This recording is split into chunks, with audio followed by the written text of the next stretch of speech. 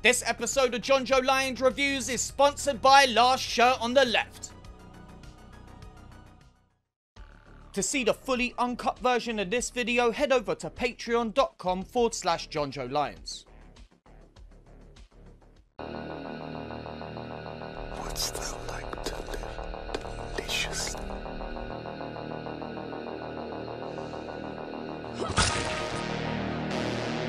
Chaos reigns. Please don't scream. Nah, Sid, don't you blame the movies. Movies don't create psychos. Movies make psychos more creative.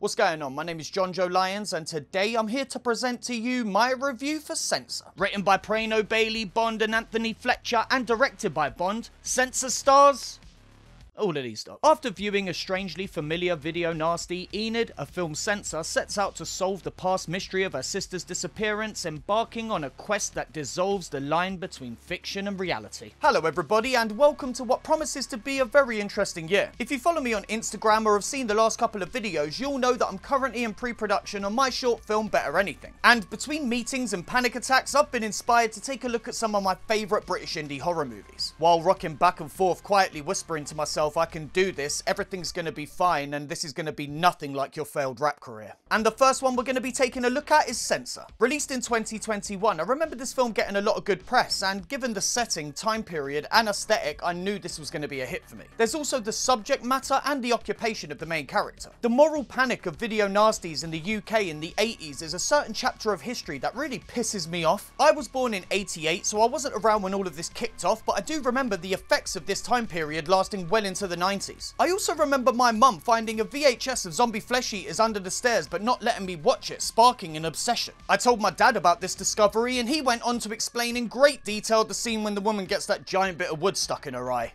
Over Sunday lunch, I think. Also, Mum, I was old enough to strangle but not old enough to watch the film.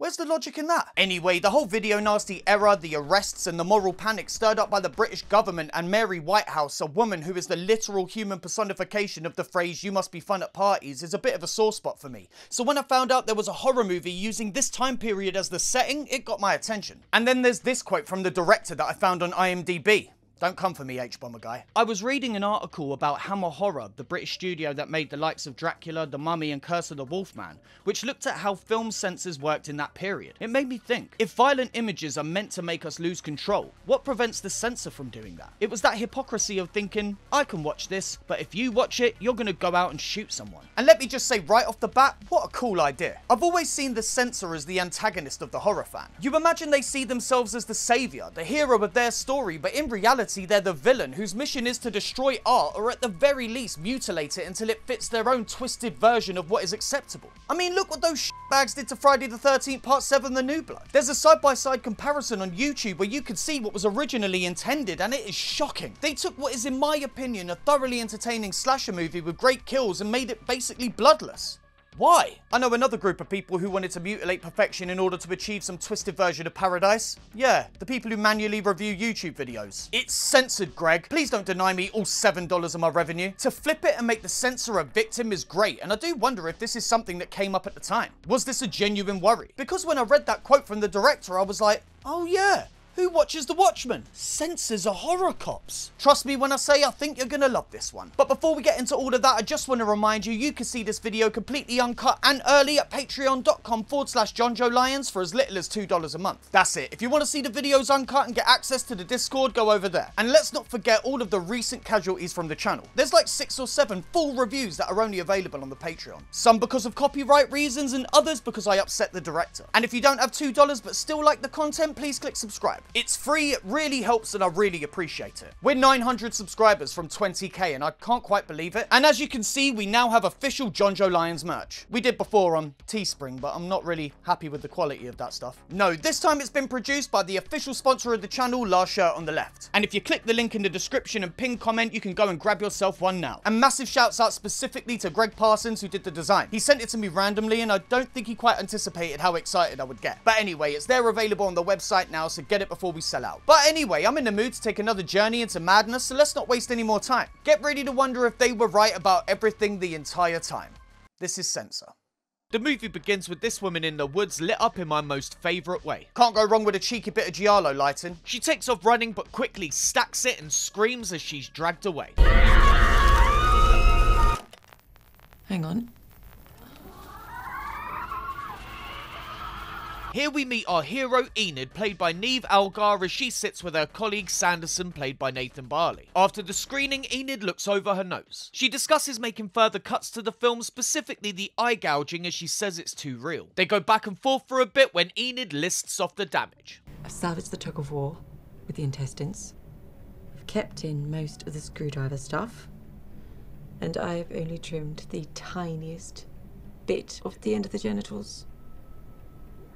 I really love his face in that shot.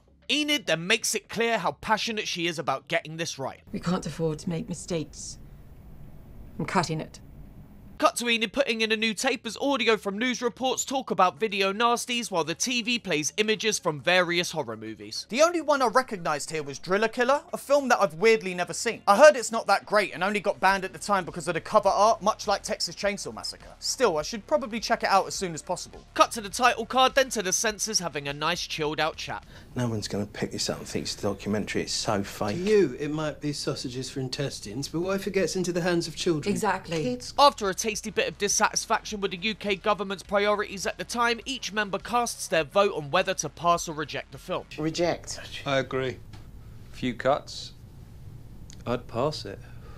Cut to Enid and Anne having just finished another screening. Anne asks Enid if she'll type up her notes for her as she's missing her sister's party and buggers off, leaving our hero to get on with the work. Cut to Enid working, locking up and walking home. While walking through this tunnel, Enid spots someone she thinks she recognises, but when she catches up to them, it's just a stranger. She apologises and the person walks away, with Enid having to walk in the same direction. Like, if that happened to you in that tunnel, then as you're walking away, you turn around and see the person still following you, I'd just break out into a run. Cut to news footage of the miners' strike, then to old Maggie Thatch talking at the table. Enid is getting stuck into a crossword and having the best time. The phone rings, but she doesn't answer, instead letting the machine get her. It's her mum, who tells Enid her father has booked them a table for dinner.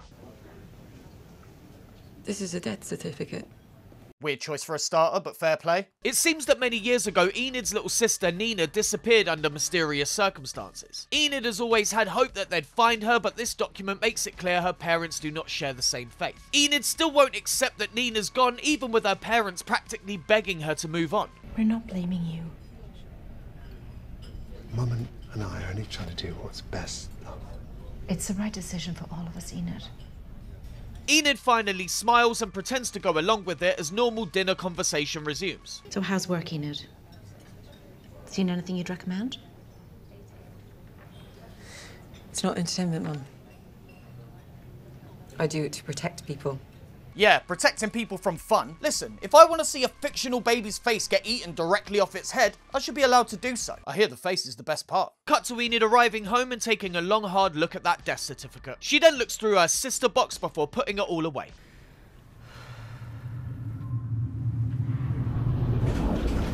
On the train, Enid watches a couple argue, then spots a headline about how video nasties are destroying the world, pretty much. Back at work, Enid and Anne get ready to watch the next film. And Enid asks what they're watching, suggesting this is a brand new film they've sat down to assess. Now, if this is indeed a movie they're starting from the beginning, can someone please explain to me why it starts like this?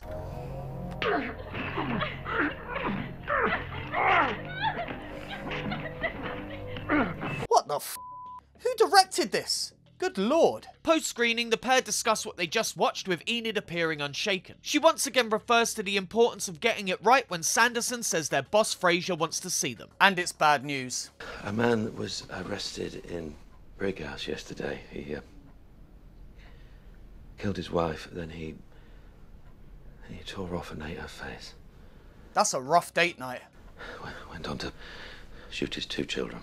Jesus Christ, man, the dinner conversation couldn't have been that bad. But why does this terrible tragedy concern Enid? Well, there's a movie called Deranged, a movie Enid and Sanderson passed featuring a killer committing these exact same acts. Somehow the press know it was them that passed the film and are now blaming them for the deaths, which is a hard situation if you ask me. This news disturbs Enid and we get a quick flash of the past when she comes back to reality. Frasier continues to moan when we cut to Enid at home as a news report about the murders plays on the TV. The phone rings again, but this time Enid decides to answer.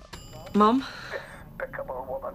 Letting people see that disgusting film, you should be ashamed of yourself. It's alright, mate, I get calls like that all the time. I'm just happy with the human interaction, if I'm honest. The phone rings again and we see a young Enid as her father asks her where her sister is.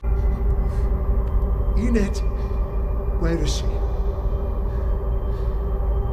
Enid!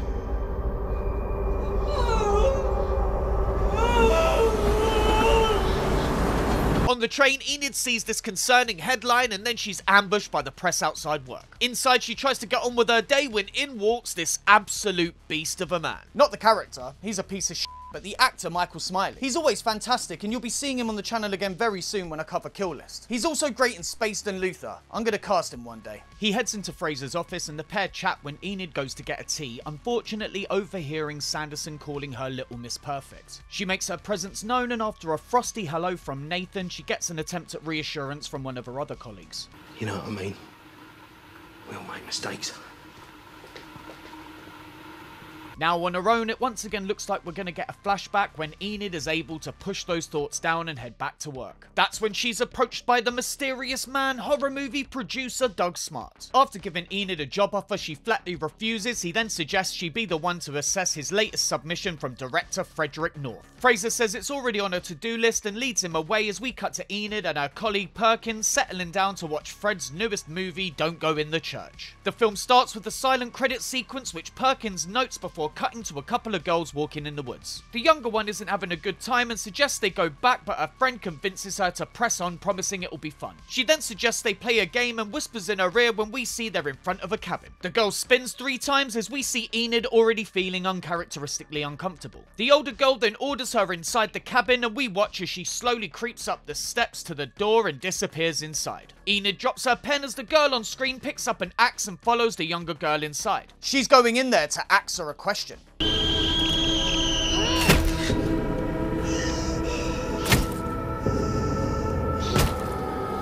And that question is, how many times can I hit you in the face with this until it stops being funny?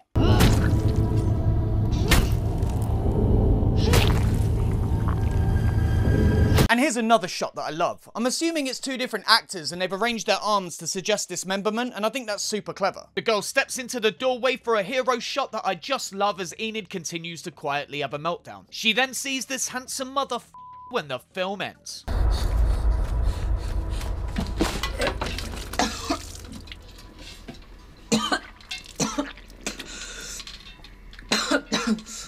Hey, come on, I'm trying to grow and evolve here. That means no vomit gore. It was fun while it lasted. Enid leaves the bathroom and Perkins checks to make sure she's okay, saying the film shook him as well. So, wait, was that the whole movie? And if you're thinking, obviously not, Jonjo, they're picking the part of the fictional movie that is most relevant to the plot at the time. What would you prefer? Every time Enid starts a movie, we have to sit down as an audience and watch it in its entirety? Yeah, I'd love that. That'd be like the longest anthology movie in the world. I might do that. She says she's feeling under the weather and Perkins says he's always there if she needs to talk, citing the loss of his mother as a particular time that talking to others really helped. Enid blurts out a question asking why he thinks the amnesiac killer, the one whose murderous actions she is being blamed for, can't remember his crimes. Perkins doesn't have any real ideas but draws on his past to suggest a theory. It makes me think of my psychotherapy days. We'd talk about how people construct stories to cope. You'd be surprised what the human brain can edit out when it can't handle the truth. He then invites her out for a drink, but Enid ignores this, instead apologising for his loss and thanking him for bringing her notes before walking off. Cut to the tunnel as Enid hears the sound of a girl crying who she calls out to.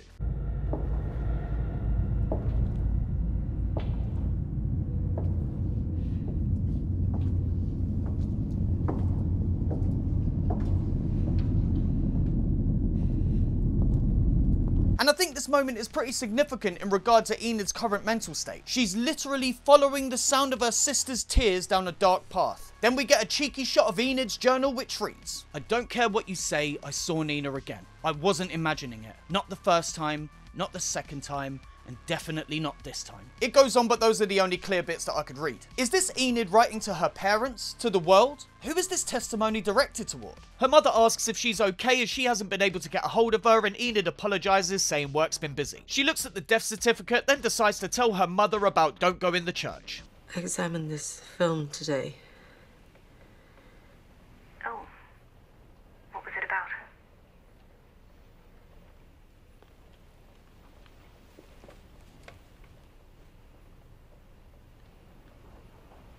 Nothing. Oh, okay.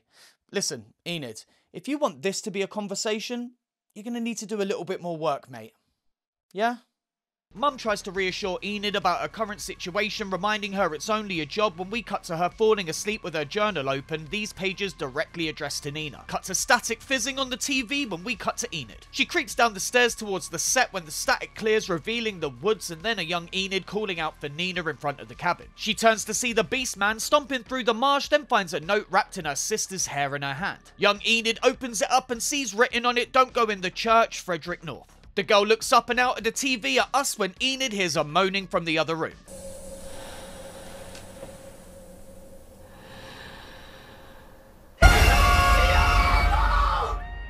Waking up every morning as the child of a single mother with a drinking problem. Am I right, lads? Hey? Cut to Enid and Perkins screening a cartoon. Huh. Interesting. I never thought about the censors going after anyone else other than horror, so seeing them reviewing cartoons makes me think this was genuinely the best job you could have had in the 80s. Enid opens her pad and on the first page is the same exact text we saw in her dream. This isn't the first instance of Enid seeing something before it manifests in the real world. They're not trying to suggest she's psychic, are they? Most likely these are things she's already seen that are now worming their way into her delusions. Cut to Enid going in to see Valerie. Valerie, played by the always wonderful Felicity Montague, who you might recognise as Lynn from Alan Partridge. She seems to be in charge of the archives, so Enid thinks she might be able to get more information on Frederick from her. Enid asks Valerie if she has any more information on Frederick North, but is told without a list of his films, digging up anything will take at least a week. Disappointed, Enid heads back to her desk, gathering her things as the others take notice. Cut to Enid seeing a poster of the Beastman from her dreams when she enters a video store. Inside, she looks at this VHS, the cover art of which is worth remembering. Another customer enters and returns a movie they describe as proper gory. Enid overhears, then after a moment makes her way to the clerk. There she tries to ask the clerk about Frederick North movies, but he isn't very forthcoming. Alright, come on. I've seen that you've got Calm and Carnage, and I know that that's been banned. Bloody hell. Finally, the man is able to produce a copy of Asunder, but warns it's battered and someone taped over the ending with another movie. Which again is worth remembering. I tell you what, this movie really holds up on multiple viewings. Cut to Enid at home as she starts the tape. What we seem to have here is an honest-to-goodness possession movie when suddenly Enid thinks she recognises the lead actress. She rewinds the tape and takes a closer look, repeating the woman's lines again before pausing on her face.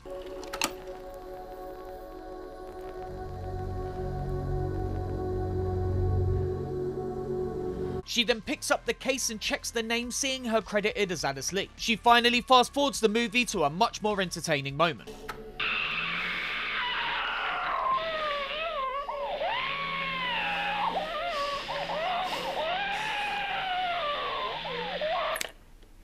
Oh, for f***'s sake, Enid, what are you doing? These movies are wasted on you, I swear. Cut to Enid driving and into tea with the folks. She announces she's here to talk about something to do with Nina.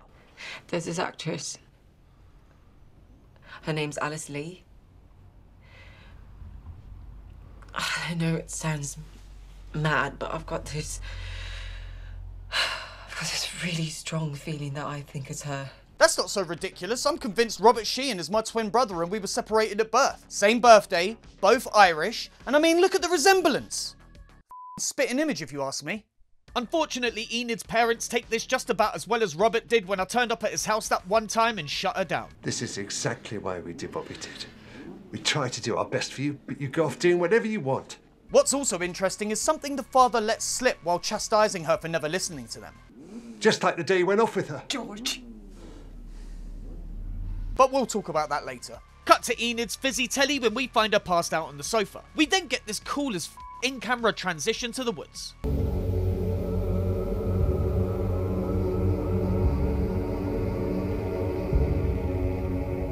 Here we meet young Enid outside the cabin. Nina appears in front of her and smiles when the beast man steps into the doorway behind her. She then turns and goes to join him as young Enid calls out to her sister and yells no. Young Enid gets to the door and steps into the blue light when we join present day Enid, first in the tunnels, then in the archives looking for Don't Go in the Church. She finds the film canister and notes down the details when she's back on the move, the red light of the archives somehow still following her. Which is another in a sea of nice little touches that I just love about this movie. Eventually, Enid finds herself at this house which just so happens to belong to producer Doug Smart.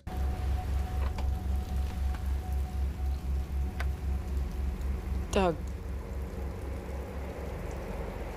After an awkward hello, he lets her in, where Enid recognises the room as the same one from the movie earlier. Someone's got a keen eye. Doug then gives her a drink and shows her the award he got for that movie. That's when Enid sees a picture of Alice Lee on Doug's table and asks him if he thinks they both look alike. He sees the resemblance when Enid then asks what Frederick is like. What can I say? He's a provocateur. And a genius. Enid backs her drink and Doug gives her the details on Fred's next movie and where they're filming it. She also confirms that Alice is in this one, with Doug advising this will be her last film as she's reached the end of her shelf life. Enid demands to know what's going to happen to her when Doug gets an altogether more handsy idea. She tries to push him away, but Doug doesn't take no for an answer, leading to this.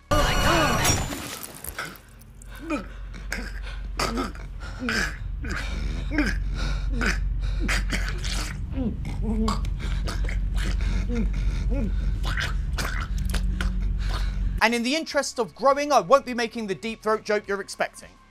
I am thinking it though. Is that the secret to being an adult? Not saying exactly what you're thinking and feeling to whoever you want, whenever you want. Boring.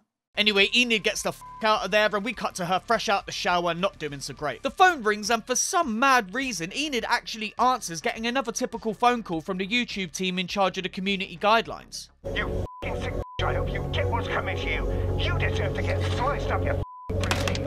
People like you should... We get another cool as transition as Enid arrives at work and stumbles on Anne and Sanderson viewing another Beastman movie starring Alice Lee. We are in a viewing here.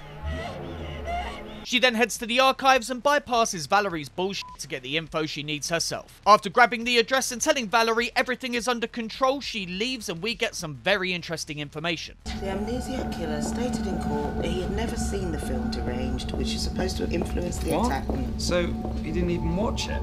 That's what it says here. That's interesting, eh? Again, feeding into the ambiguity and lack of answers in any given situation in the film, but also reminiscent of a case that happened in the UK. I won't go into details, but the perpetrator was said to have watched Chucky 3, and then later it was found out they never had access to it. Enid pushes past the press and moves into the tunnel when we cut to this TV and are transported through its screen and into the woods as Enid drives. And I just want to say here, there's a thing the filmmakers do over the next 13 minutes or so that I just love. Unfortunately, the editing in this video is going to ruin the effect, but they changed the aspect ratio slowly from 16:9 to 4:3, matching the VHS of the time period. The thing is, it happens so gradually you won't notice until it's over halfway done. At least I didn't anyway. Kinda like the creeping doom of pants insanity. Good stuff. Enid pulls up at this trailer and starts to walk toward it when she hears screaming coming from deep in the woods.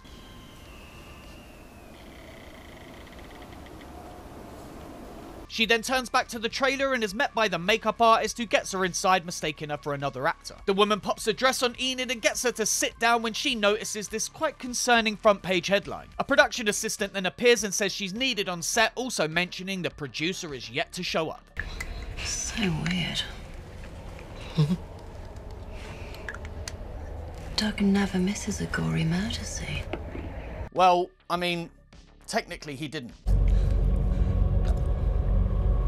So, you know, give the guy a break. Now outside, Enid asks what they're going to do to Alice, confusing the makeup artist. She then takes a continuity pic and we cut to Enid walking through the woods, mirroring the same journey the girl from the opening clip took, albeit with a much more subtle lighting situation. This trek is cut short when out of the shadows appears the man himself, Frederick North. I've been waiting for you. Frederick North. Step into the light. so I can see you. Well, vocally anyway. In the script for this video, it literally says find a better way to say this, but I'm not going to. You get what I mean. Enid first asks about Alice Lee, then don't go in the church, trying to find out where he got the idea from. Horror is already out there. In all of us. It's in you.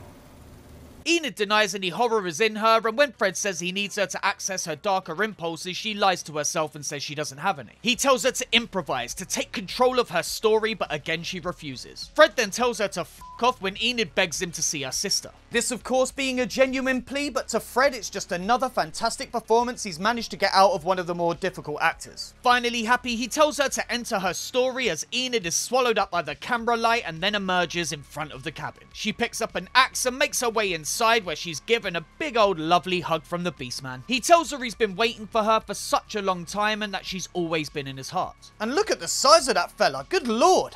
I bet she feels so safe in his arms. He lets her go as Enid plucks the courage up to end the monster for good. She turns and grabs the axe when the Beastman reveals a screaming Alice. Beastman tells her to stop fighting it, that she is evil when Enid makes a rewrite. Oh, this is not in the script! No, no, no!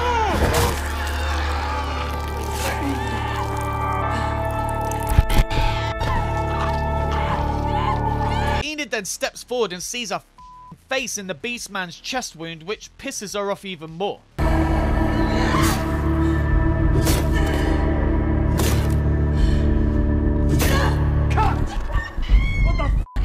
If there's one thing Enid hates more than people kidnapping her sister, it's talking chest wounds.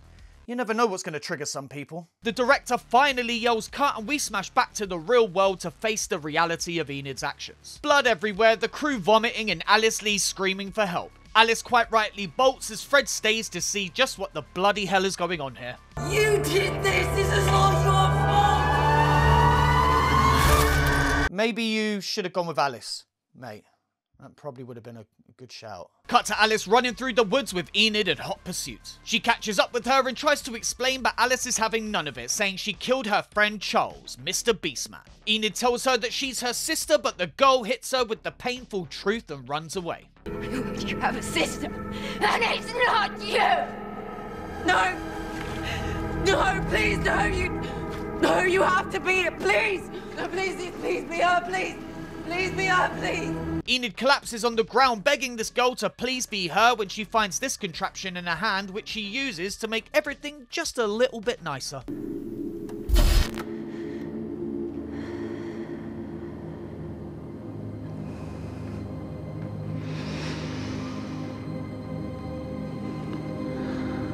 Nina returns over the moon to be reunited with her sister, and the pair go running off in the woods together. Cut to the pair driving as on the radio it's reported that with all the video nasties eradicated, the crime rate has dropped to 0 and it's just like they said it would be.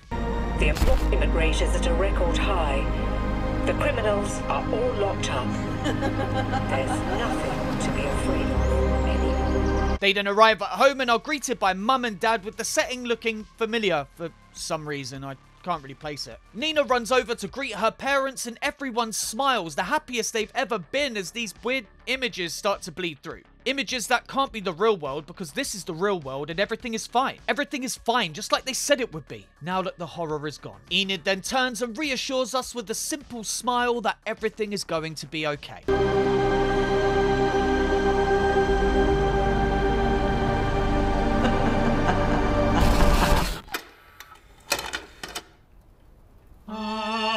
The end! Well, what an astonishingly good movie. I am both in awe of it, but also now terrified I'll never be able to reach the same level of greatness.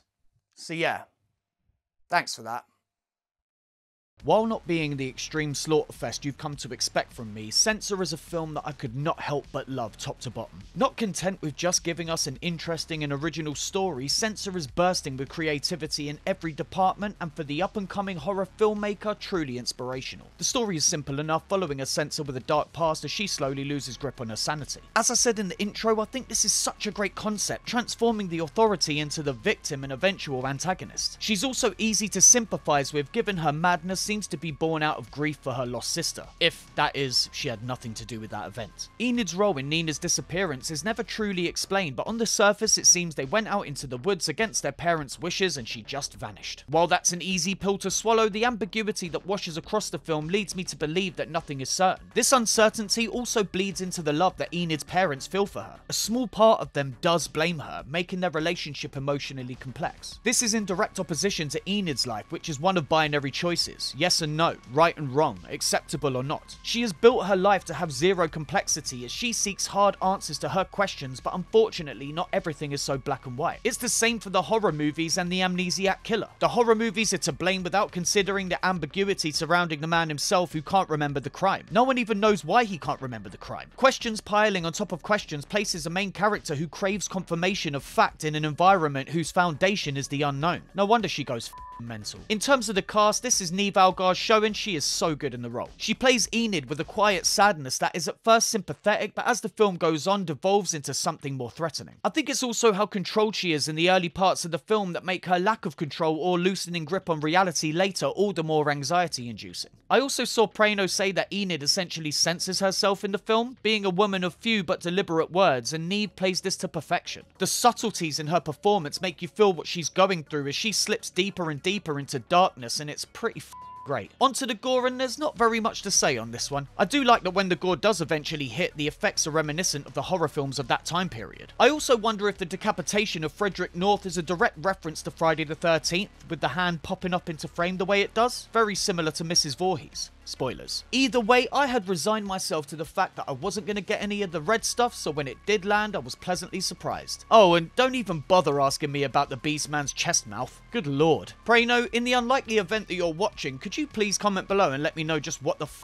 was going on there? Onto the presentation, and for me, this is where the film really shines. There are so many creative editing choices and scene transitions throughout, with the filmmakers never wasting a single moment to flex their skills. Then we have the framing, lighting, colour palette, not to mention multiple setups and payoffs like the VHS of the family and that ending shot. All of it is just wonderful and makes repeat viewings just as interesting as the first time you sat down for it. I also love the editing of the conclusion, with the glimpses of the horrible truth lying underneath the happy ending Enid sees. It relates back to what Perkins said about people changing things in their mind when they can't cope with the reality. They put this on screen visually by making it look like Enid has essentially taped over her ending with something a little bit more family friendly. Again, another callback to earlier in the film with the Sunder. In the end, Censor is an excellent film that captures the mood of the time while also providing us with a totally original twist on the person goes mad by the end plot. Every aspect of the film is done to perfection, with my only small gripe being that I could have done with at least one more gory murder. But that's just me. It's a fantastic accomplishment by everyone involved and I cannot recommend it enough. So that was my review for Censor. What do you lot think? For me, this is a masterclass in indie horror, a truly wonderful accomplishment, and I cannot wait to see what the filmmaker does next. I was worried we weren't going to see any good gore, but that ending certainly satisfied my urges. Speaking of which, if you want to see the Beastman's talking chest wound completely uncut and early, head over to patreon.com/Jonjo Lyons. There you can find the uncut version of this review plus others with more stuff being added all the time. There we got the uncut reviews, Patreon exclusive reviews, Slasher comic breakdowns and the Discord. And all that can be yours for as little as $2 a month. You can pledge more, I really appreciate it, but instead maybe save that money for when the crowdfund starts next month.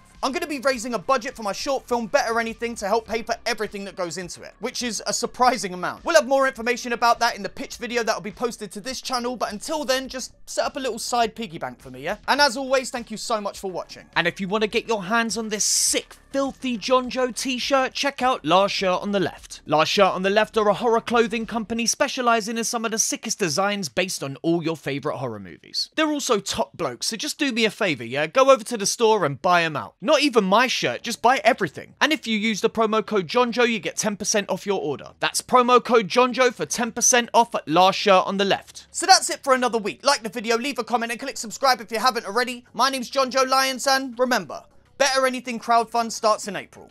See you there.